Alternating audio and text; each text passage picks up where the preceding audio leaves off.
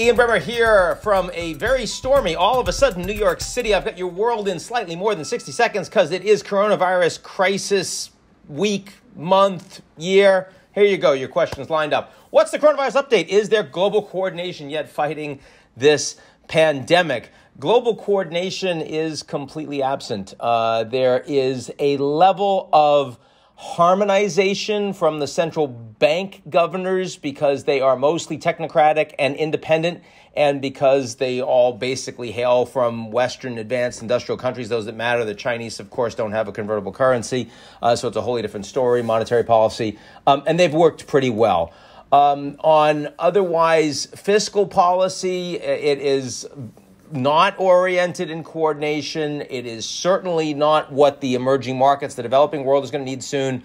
The G20 and G-7 meetings that have had so far have accomplished very little on that front. But most importantly is a complete lack of coordination on the medical side in terms of what kind of testing, what kind of metrics, in terms of even things like the contact tracing really needed across the West. I mean, France says they want to start their own, but they've got privacy issues with Apple right now. You need the private sector and the public sector, at the very least, coming together on the tech fixes. That should be the easiest thing to do. You want one system. We've got every country, at best, coming up with one for their own. And even inside the United States, there's a lack of coordination. President Trump comes up with, here is what phase 1, phase 2, phase 3 looks like. Then you've got a bunch of states around the United States saying we're going to open up even before phase 1 is in place.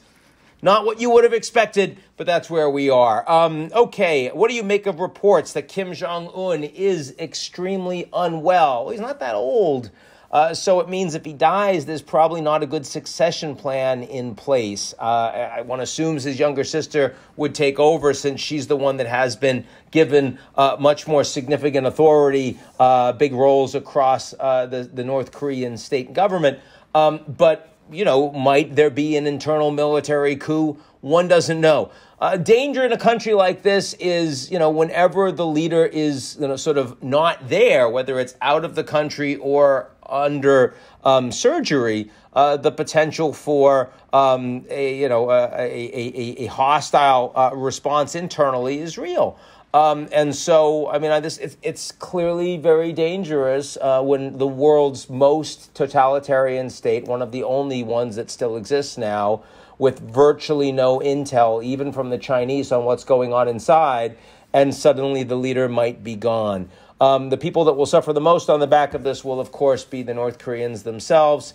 Hard to imagine that would lead to military activities that would threaten stability in South Korea or Japan. But that doesn't mean that you would have, if he were to die, the question of the disposition of their nuclear weapons and materiel, whether the military would all act in coordinated fashion. Those are real concerns, and one of the reasons nobody wanted them to have nukes to begin with. And then finally, how will the U.S. suspending immigration change the status quo? Not very much. I mean, Trump loves to make announcements like this.